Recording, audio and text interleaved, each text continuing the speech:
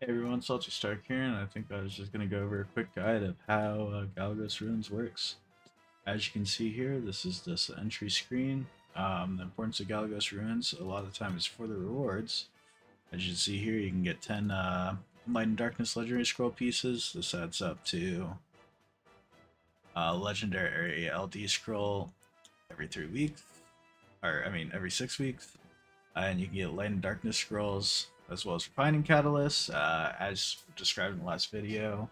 Refining Catalyst just kind of make it to where you can increase the grade of grade on your items.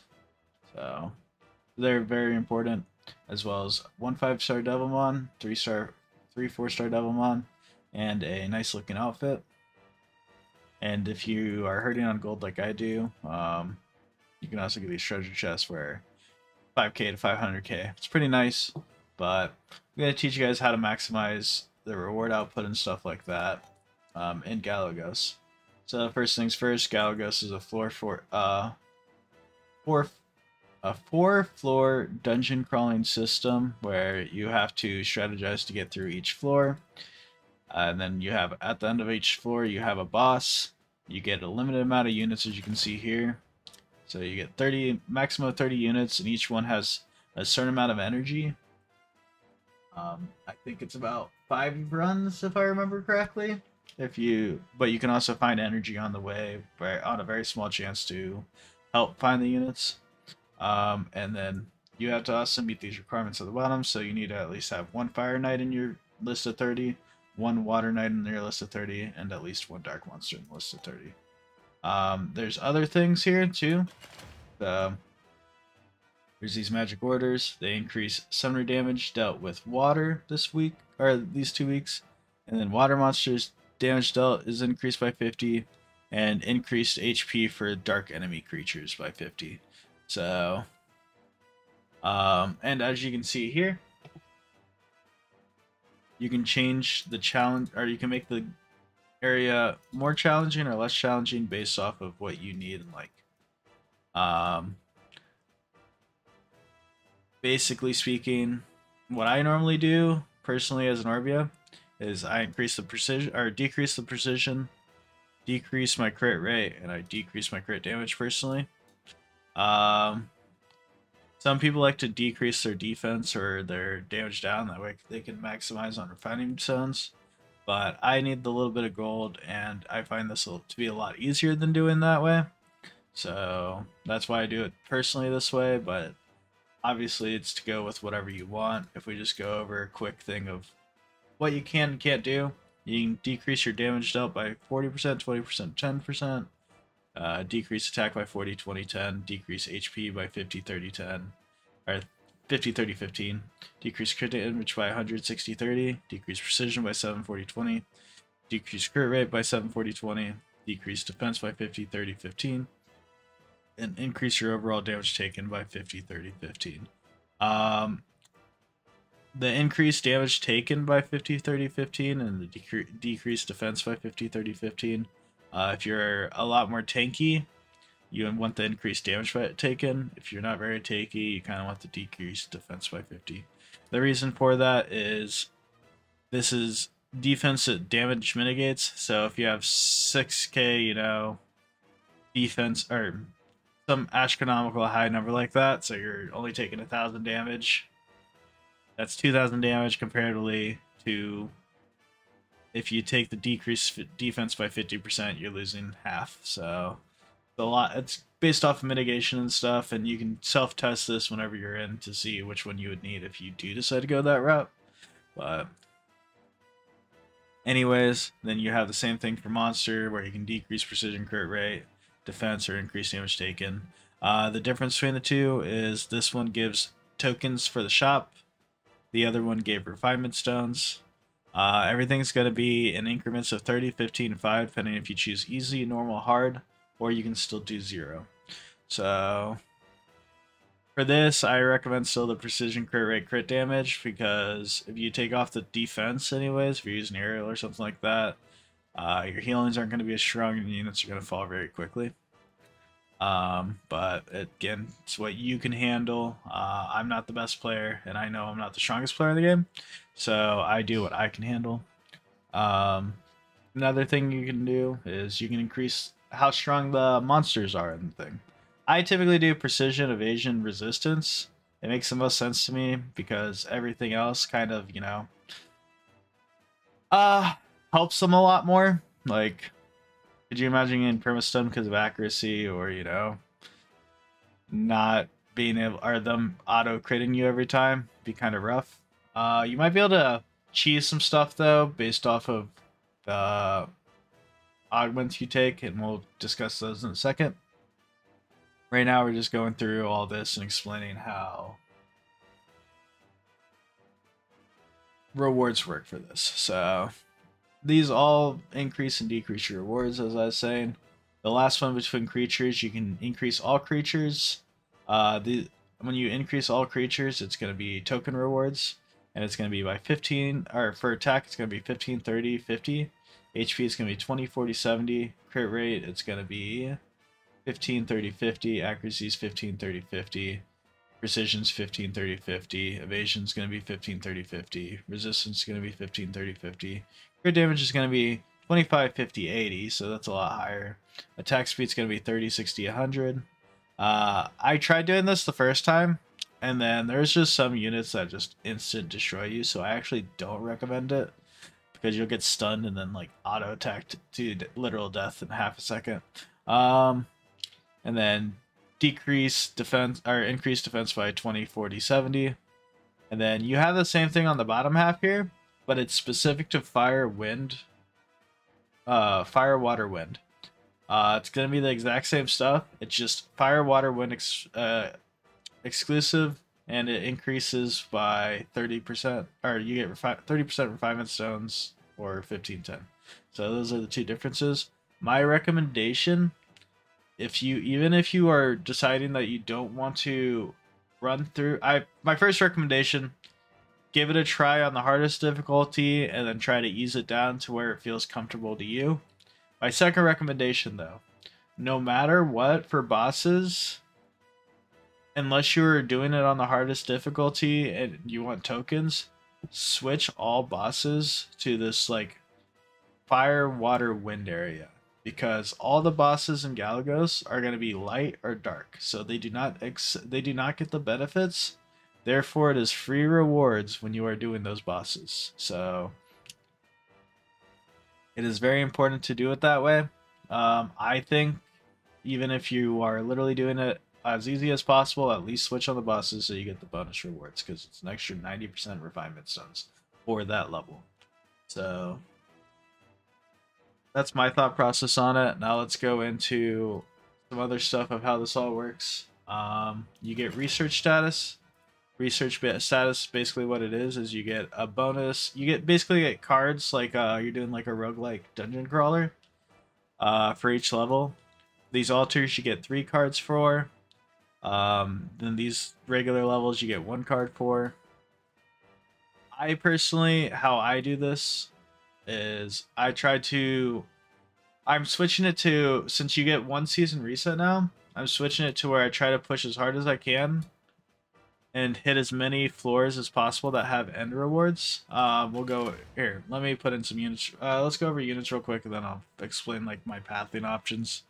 So we're just gonna throw in common units I use. I don't think we need another mage this time. We'll see once we get further in. And I like to bring things that I can spam to further gain ult and stuff like that. So Tiana is really nice if you're just trying. I like doing like a Tiana, Annabelle, Bastet combo, stuff like that, to where you can just keep spamming and ulting to get like a permanent cycle of resets. That's why I also like to do Tion, Iona. I always recommend having Shushu in. If you have Bastet, which most people should unless you started the game later, I recommend having Bastet.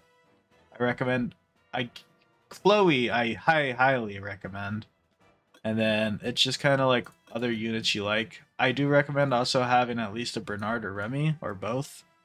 because you're gonna have some trap stages. We'll be going over the stages here in a second of what everything is, since we had all of them out there at the start. So we need 9 more units. We're gonna bring in the bomber. We're gonna bring in that. Bring in that stuff. We'll bring in Regal because you do have to fight Reds a lot. I like to have Darien because provokers are always nice. I highly recommend bringing in Cheryl in case you need a res mid stage, because she has an 80% chance of resing 2 units for 4 mana, and that's just really nice. And then we have 2 more slots to go. We'll just bring in, I don't know, do we have Mav in here? Do not see Mav. We'll bring in Remy. Remy's actually a really solid unit, and we'll bring in Kona. Actually, we're going to discard the Remy, and then we're going to go with Proa. You never know when you're going to need all that extra stats. So, that's the team we're going with. As far as how these stages work, this is a stone statue stage. Basically what it is there's going to be 3 statues there, and you can go up to each statue, and you can you draw basically the research status from each statue, and you get to choose between 3 of them. Whenever you're getting a research status, it's always going to be choosing between 3 of them. This is just a regular fight stage. You can see the units beforehand.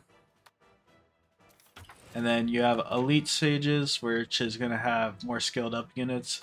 So since we're on floor 1, this mainly had 3 stars, and then the unique units of Galagos, and then this one has 4-star units. As later on, it will have 5-star and 4-star units and stuff like that, and better ones, because obviously they know what unit's better. This is the marker for a trap stage, and then this is a marker for a merchant. Or this is the marker for the treasure stage, and this is the marker for the merchant stage.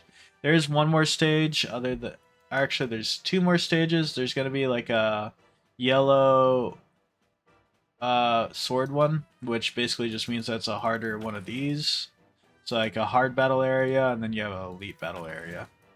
So you have a normal, hard, and elite battle area, and then you also have a mystery stage. And basically what the mystery stage is you just don't know. It could be any stage, but you don't know until you get in there. And you can always leave those stages and come back if they're like normal battle areas, if you decide that you need to. But if you leave any stage that is a statue room, a treasure room, or a merchant room, you cannot re-enter. And then boss stages, you can always look at what the boss stage is going to be. So this is going to be Shrekley and Orbo. As far as how this works, we'll officially go in now, and I can show you real quick how these rooms look like, the setups and stuff. So we're going to go in. As you can see, there's 3 statues here. And basically, we're just going to go to each statue. We can look, see, that's a research log for us. And we're going to increase our attack by 40% because we decreased our crit rate so much. And that's probably just a better option at this point. We're going to go to the next one. Whole team becomes immune to push. I really enjoy this. The reason why I enjoy this is they have stages that you get pushed and pulled and moving speed down in a lot. And those are really annoying. I think it also makes it to where you can just get through the trap stages for free. I'm not sure about that. I haven't actually ran them since I added that card in. But, yep, it's just like a roguelike. They're just going to give you cards, and you're just going to pick up the cards. So, very easy. And then once you're done with it, you can either just quit. But I've never tried it that way. I always leave through the level. It seems the safest bet. So, we're always going to leave through the level, and there's just a portal right there to leave the level. So, that's pretty much it. The only other thing I recommend is try not to use your units if you don't need to, because you do have limited number of entries. I can show you this real quick by, let's just take Uni in real quick. Let's say, you know, something bad happened. Oh no, we lost the level, right? As you can see, the energy depletes down on Rikuni. So you always are going to lose energy if you decide to do it that way. And then you also want to try to optimize your pathing. For me, since I plan on resetting and going back through, no matter what, I'm gonna optimize to where I'm gonna hit the most rooms as possible, because you have this end reward here. So you have you technically have two different types of rewards. Let me make sure my magic order's going. I did not, so that's a good thing that we backed out too. You essentially have two different types of rewards though. You have your end room reward, which when you reset, you do not get those back. And then you have in-room rewards, basically like your treasure rooms and stuff like that. When you reset, you can go into treasure rooms and shops and still get items from there, but you cannot get these rewards down here. Basically, as you can see here, it has a reward. This one doesn't have a reward. Then here it doesn't have a reward, but this one does. So we're gonna opt to go to this area. That way we get that reward, since when we're coming back through, we're not going to be able to get that reward anyways. And basically how resetting works is we're on 1-1 right now.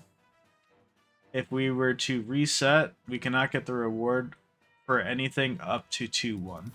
So we cannot get the reward for 1-1, but once we get to 2-1, we can still get this reward, and so on and so forth. Basically, let's say we got stuck at 7-1.